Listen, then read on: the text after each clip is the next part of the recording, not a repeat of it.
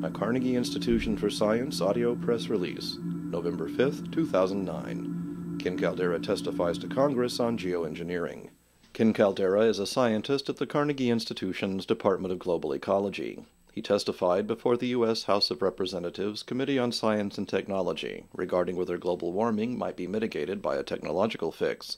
Following are excerpts of his testimony. Climate change poses a real risk to Americans. The surest way to reduce this risk is to reduce emissions of greenhouse gases such as carbon dioxide.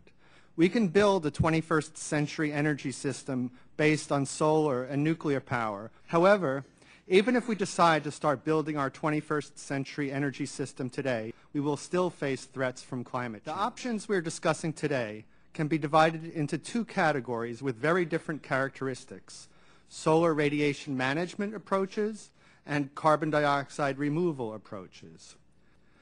Solar radiation management methods seek to reduce the amount of climate change by reflecting some of the sun's warming rays back to space.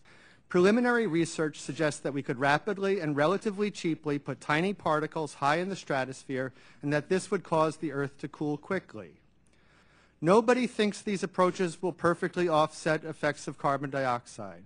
For example, these methods do not address the problem of ocean acidification. In contrast, carbon dioxide removal approaches seek to reduce the amount of climate change and ocean acidification by removing carbon dioxide from the atmosphere. There are two basic types of carbon dioxide removal methods. One is to use growing forests or other plants to store carbon in organic forms.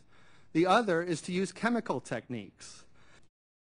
With the exception of proposals to fertilize the oceans, carbon dioxide removal methods are unlikely to introduce new, unprecedented risks, so cost is likely to be the primary consideration governing. Solving our climate change problem is largely about cost-effective risk management. There are many different ways that risk might be diminished, and the most important of these is to reduce greenhouse gas emissions.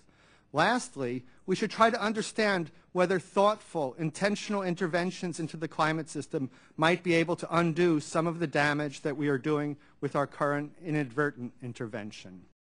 Dr. Caldeira testified November 5, 2009. For more information, see our website at ciw.edu. This is John Strom for the Carnegie Institution.